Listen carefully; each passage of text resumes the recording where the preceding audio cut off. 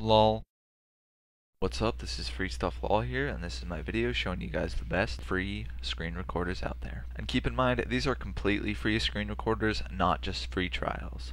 Now if you're like me and you don't want to shell out $40+ just to record your screen, then RenderSoft's Cam Studio is a perfect program for you. It's a very feature-rich program, including several different screen recording options like full screen, region, and fixed screen. It also has a feature called Auto Pan, where the recorder actually follows your mouse. It also allows you to record a highlighter around your cursor, which comes in 4 shapes and various colors and sizes. You can even replace your cursor with an icon or a cursor file, which basically allows you to have any image for your mouse cursor. Also, another feature I found very nice was the ability to actually record the sound that would normally come out of your speakers.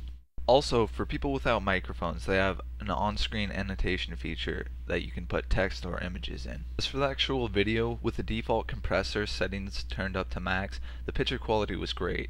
It was almost as if I was staring at my desktop when I was watching the recording. Something else I found quite nice was the ability to record from 1 to 200 frames per second, or have it automatically adjust itself. Sadly though, there's only 2 file types you can export as, SWF and AVI, but for the majority of people, these will work just great. Personally, this is the best free screen recorder I found out there. I actually prefer using this program over Hypercam. With its abundance of options and ease of use, it's a great choice for anyone looking to record their screen. There's one other screen recorder I was able to find. It's not as feature-rich as Cam Studio, but it is still worth taking a look at. TopView Soft Screen Recorder. Some of its features include customizable hotkeys for pause, record, stop, and cancel, changeable recording size, and changeable frame rate. One thing worth mentioning is there is actually a cap of 30 frames per second on recording.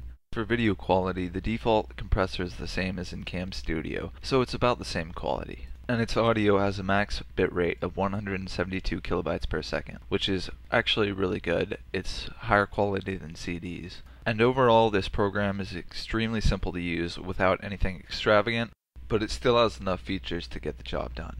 Now, if you feel I've left out any screen recorders or would like to share your experiences with either of these programs, feel free to comment below and tell us about it.